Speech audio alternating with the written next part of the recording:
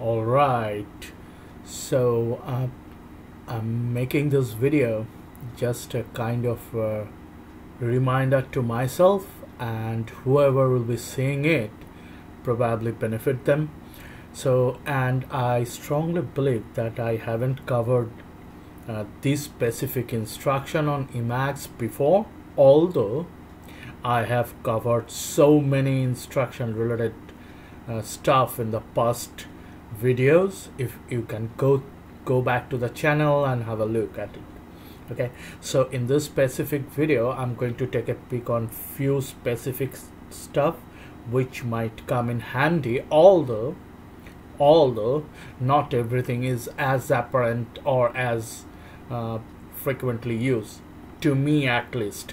That's why I'm going to make a video that if I stuck up somewhere I might pull it up or look into my note or something like that. I hope the same thing will happen to some of the people, not everyone. So without further ado, let me go to my Emacs client, which I have already opened. This is the Emacs client running on TDY. So the first thing I need to tell you, so to say I have a, this is a line 1, this is a line 2. Now for instance I want to adjust, I want to add this second line with the first line. How do I do that? To do this you have to do meta and caret or circumflex, whatever you like. What you have to do? You have to do meta and caret or circumflex, whatever you say it. Okay, so it will join the below line with the top line. Let me do it one more time. It's fun, right? So I want to join the second line with the first line. How do I do that? Press meta and caret. See, it gets joined in one line. Okay, cool. So the next one is, so for instance I want to enclose this entire statement, the entire line, in a bracket, parenthesis. How do I do that at once? Probably your cursor sitting on the very beginning. Okay, so I want to enclose this sentence within bracket. How do I do that? Meta and first bracket. I'm so sorry.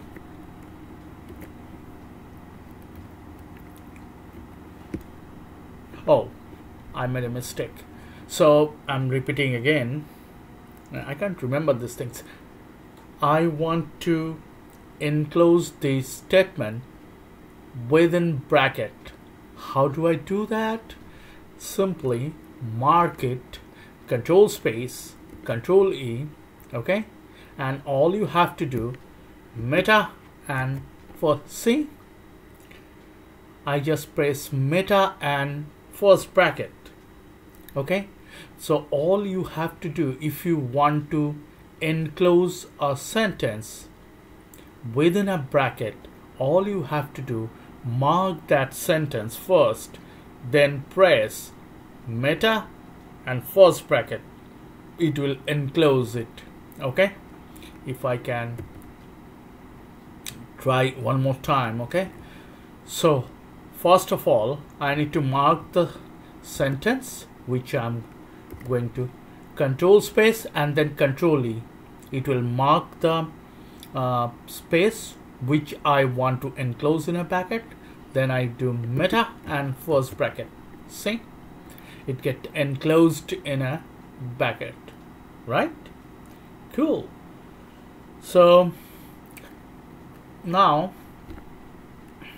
if I want to repeat something with a keystroke, say I write ls, okay, for no apparent reason, I'm just taking a rudimentary. To repeat something you have to do Ctrl X Z. See, it produced the last thing I have typed, which is S. You see, Control X Z. See, Control X Z, Control X Z. It will repeat the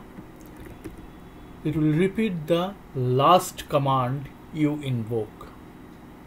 Okay, so this is helpful if you want to do something repeatedly on a buffer and you don't want to do it by typing. So the shorthand notation is Control X Z, which will repeat the last command you execute. Okay, cool. So say for instance,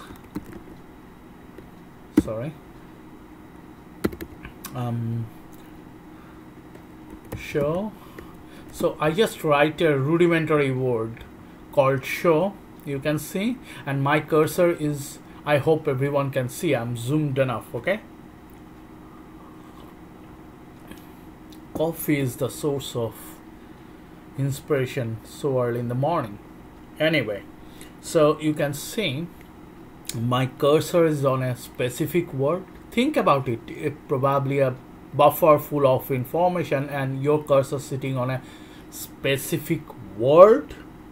Okay, so and you want to search something about that specific word in that buffer. How do you do that? Simply pressing Control S will prompt the search prompt, and our cursor is sitting on a specific word, so I want to bring it to the search prompt. How do I do that? Control S, Control W. Look at the bottom of the screen. My cursor was sitting on this particular word. Okay, and I wanted to search that particular word in the buffer, and I want to bring that word in the search prompt. This is what exactly done. Control S, Control W, which will bring the word to the search prompt. Okay, to search through the buffer.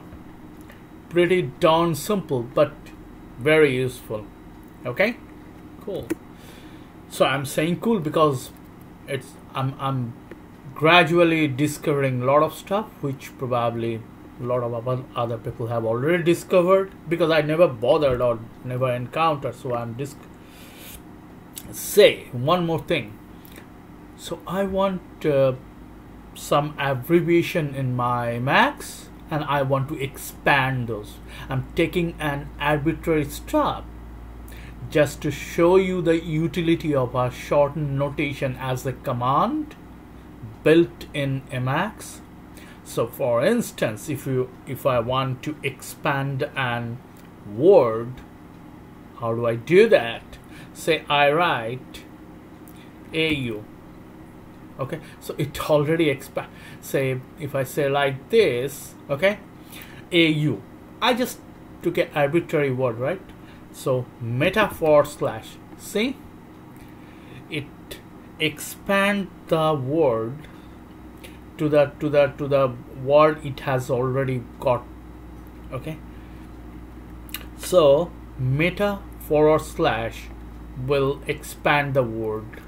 Okay, so if I write again A and then meta / it will simply expand the word. You got it, right? Try it yourself. Okay, so I say for instance to show how the movement in sentence, what happened, sentence happen. Okay, so to move in the sentence, I just wrote a sentence. If I wanted to go beginning of it and end of it, so all I have to do, meta A, look, my cursor is moved to the beginning of the sentence. If I want to go to the end, meta E, see, my cursor go to the end of the sentence. You are following, right? So in a sentence, if I wanted to go to the beginning of the sentence if the cursor is somewhere else, okay? And say for instance it is here. I want to go to the beginning. So meta a, see? Take the cursor to the beginning of the sentence. And if I want to go to the end of the sentence, meta e, it will take me to the end of the sentence, right? So this movement will enhance your productivity sorry, if you use it frequently, okay?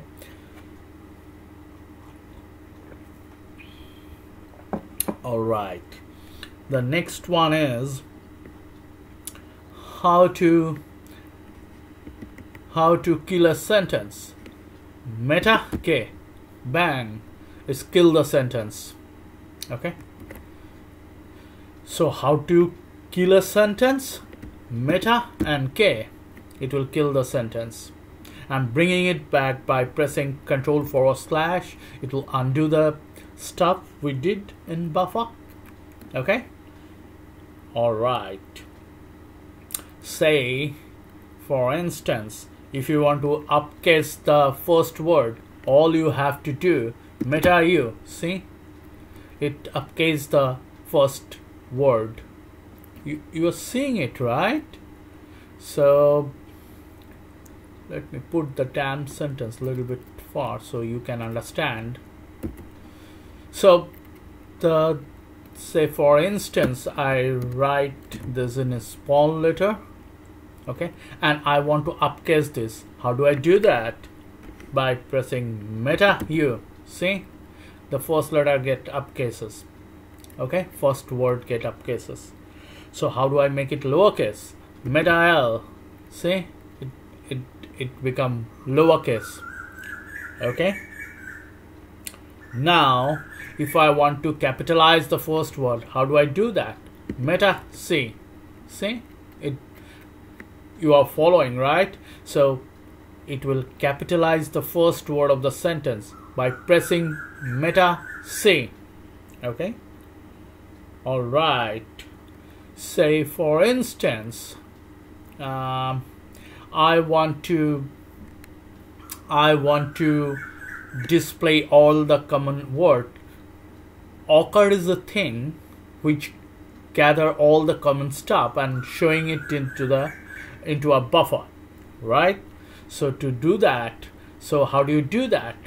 Meta s and then o. Look at the bottom of the screen, it is prompting me for the regex.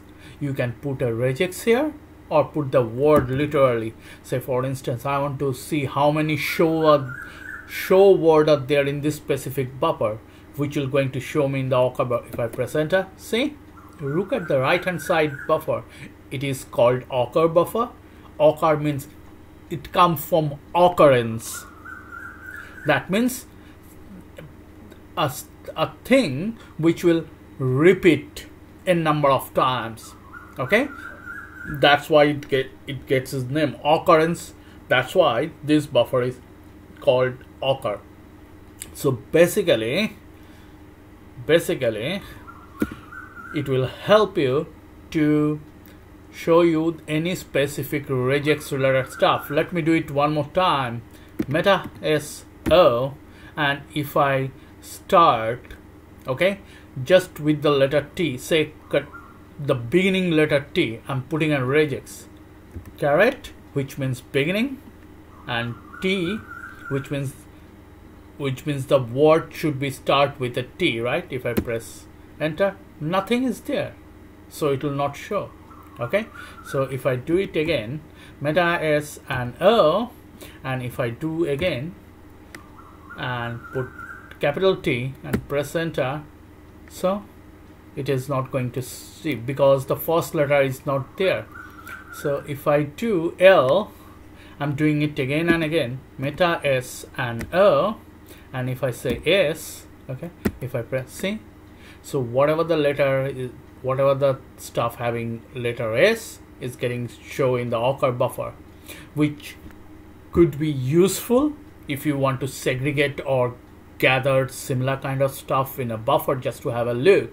And importantly, you can edit this buffer. By default it's a read-only, but you can edit it by pressing E, okay, and edit it whatever you like. Okay, once you are done, say for instance, let me give you an example. Press E. Okay, so say for instance, what sorry, I made a mistake.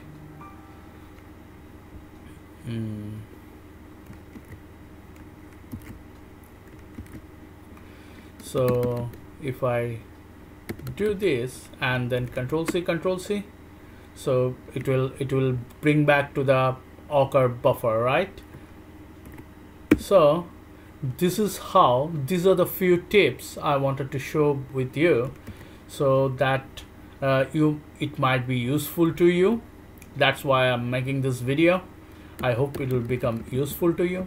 So in brief, let me give you a, and these are the command I have covered in this video. So you can pause the video on the screen and look at the command. I have given the explanation beside the command, so you can try it yourself and practice it. If you use this kind of stuff frequently, it is, after practicing 3-4 times, it will simply get etched into the muscle memory. That happened to everyone, so nothing new will happen to you. Okay, so if you use this, it will probably enhance your productivity on Emacs.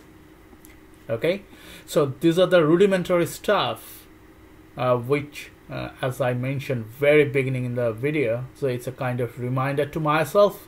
Sometimes I get lost to find out a way to do something, so then I take a deep look at something or search for something, then come out with this kind of stuff. Okay, so I hope it will be useful for some people. Thanks for watching.